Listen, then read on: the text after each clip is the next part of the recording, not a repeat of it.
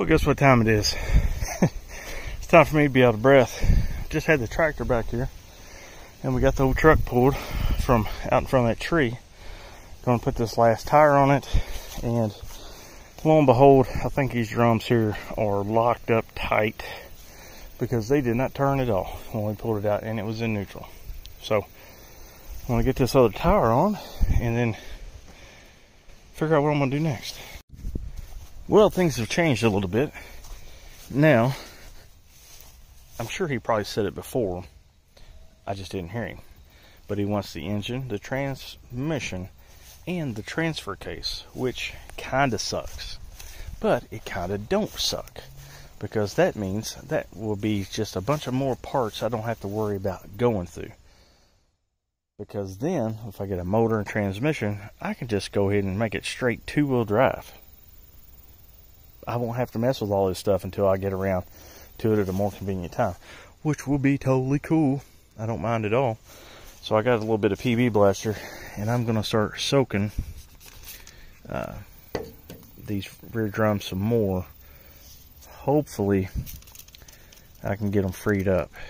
And this is PB blaster, as you all know, the best unsticker fluid ever made.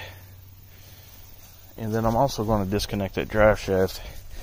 I'm thinking maybe that 203 drive or transfer case, it's a chain drive. The 205s were a gear drive. Maybe the chain's rusted up. You know, who knows? It's worth a shot. Also, it's still got the rubber plugs down here on the drums. Maybe I can get a screwdriver in there and back those pads off and get this thing wheeling again, freewheeling. Well, back up here at the old crappy Ford truck, and yeah, I cannot get these wheels to turn for nothing. I've tried to use the star adjuster on the back to back the shoes off, but when I take my little screwdriver in this back little adjustment hole, I mean, there's just gobs and gobs of greasy, grimy, rusty crap in there, and I'm sure everything in here is just totally not the way it should. Damn spiders and bastards everywhere. Don't you know it's too cold to be outside? You ain't gotta worry about it now. Anyway, so I really don't know what else to do other than try to take this damn axle out and then try to get the brake drums off of that away. I wouldn't be surprised if a guy just breaks the shit out of these drums. Just totally breaks them in half, because I've been beating on them with my little sledge, my BFH, so damn much. But you know, I want to give up, but I keep hearing my inner Derek, my inner vice grip garage guy, just talking away. Wonder what Charlie Pride's doing. So I'm gonna try to take this damn thing. I know this is gonna suck worse, and then let me get these bolts out, if they even come out. I might have to, I don't know. You know, one of these days, I might take a couple dollars and at least buy a cheap Harbor Freight cordless impact. He's actually his eyes squint, so he does it there. But no, I've got to use tools that my dad had in the 60s when he was in the Air Force that are totally stripped out, just totally wore out. Somebody said I can send these back to Craftsman and get them replaced, but I'm scared to, because we all know Craftsman doesn't make stuff like they used to. Craftsman used to be the go-to brand, man. Now I feel it's probably made in China, just like everything else. Oh yeah, gotta make sure I hold my thumb on that so it works. This is fun. You know, I was really expecting this to be a bastard to get out, but as soon as I got that last nut, she just popped right off. Okay, I will take that all day. Most definitely. I'm gonna need 2 hands and a bunch of rags for this job. Ugh. Let me know if you all see anything wrong with this axle.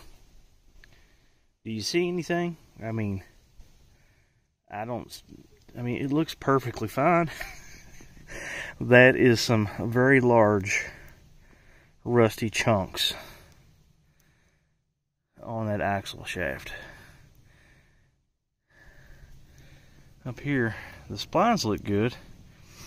Either one, there's a lot of water it got in that rear end and made a lot of rust, or that rear end is totally effed, in my unprofessional opinion.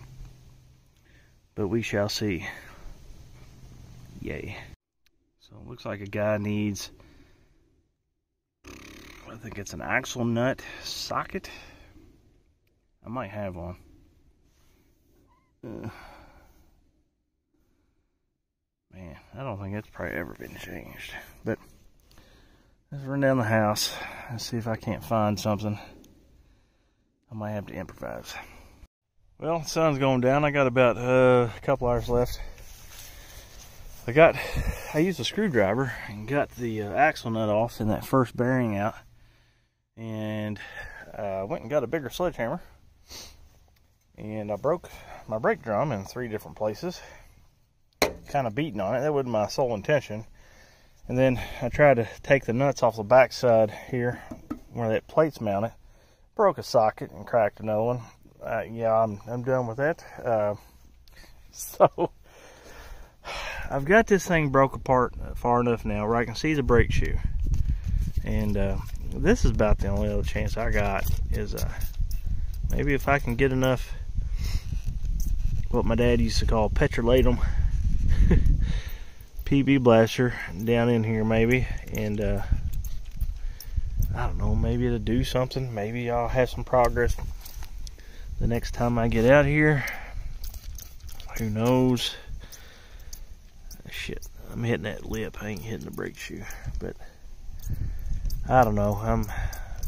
One thing, I'm going to have to buy 2 new brake shoes, all new brake drums, rear brake hardware, 2 new bearings, and probably new bearings and races for the drum.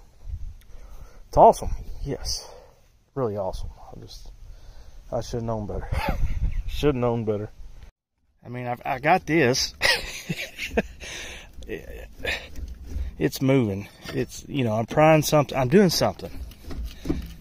Damn it, it makes me feel good. It reminds me of my dad so bad. Anytime we'd be working on something, I'd be in one of these things trying to get some kind of progress. And he's like, damn it, would you quit? You ain't doing nothing but jacking that thing off. You ain't doing nothing. But by God, it feels good. I'm doing something, damn it. You are gonna come off, you no good son of a... Yeah, that. Yeah, that's what I'm saying. Get the hell off. When all this fails, jack it off. And get you a big ass hammer and do some hammer time. Goodness. I'd say it's a little bit nasty. Look at the bugs that's living inside this brake drum. Holy crap. Y'all want to go find a new damn home now. There you go.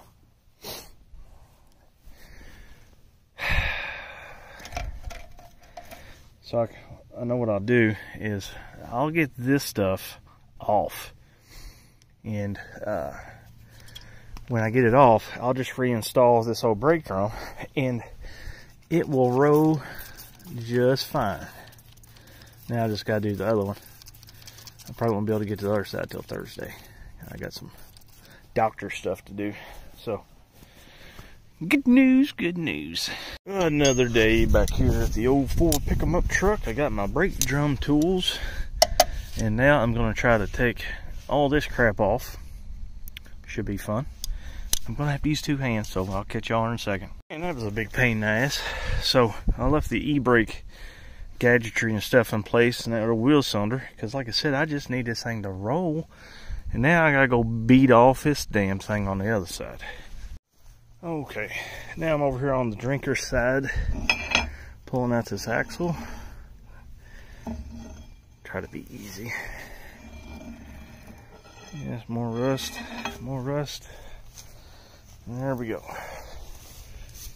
So now take this bearing, take this nut off, take the little retaining washer off, and then I should be able to pull this hub. Fun. Now let's get some lubrication in there on that old rusted up brake pad. Seems like that worked pretty good last time. Need to break it down here so I can get to it. There we go. A little easy access. Let me adjust my sprayer thing.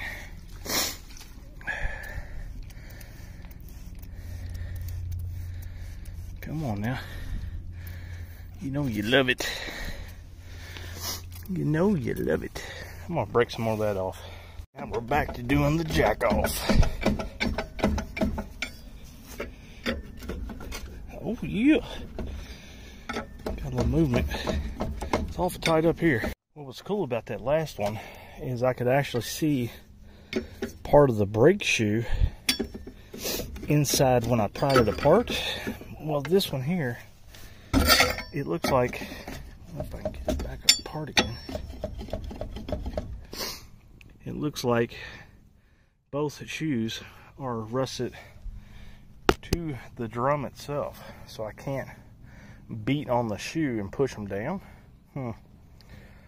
So this one might be a little bit more of a bugger. Hammer time, hammer time. Yeah, that's what I'm resorting to. When all else fails, beat the ever-living shit out of it. And here we go.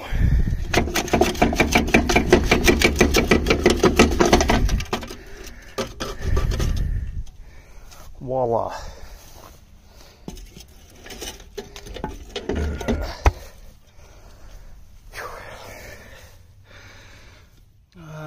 Beat it good. See how the shoes are just locked up on the drums? These drums probably could have been saved, but not like that. Whew, here we go. Wow, okay. I even knocked out the thingy, whatever you call that. The bearing plugger upper bushing, maybe? Is that what they call that? Oh well. Now we have two wheels that roll. Don't worry about the noise. I guess it's the emergency brake lever that's in there. It's rubbing after I beat the living crap out of this drum. You don't need a drum without any holes. Well, there we go, folks. Well, this greasy old whore rolls now. She almost rolled right back down to where she came from. Oh man, one little step at a time. She'll come along. Now the next step is getting her up there, and then I can take off the hood, inner fenders, and start getting rid of this drivetrain. The next step. So folks, I hope y'all like this video. Like and subscribe. If you would, check out my merch. Check out my Amazon links. Leave comments below. And if you'd like, check out some other videos right up here.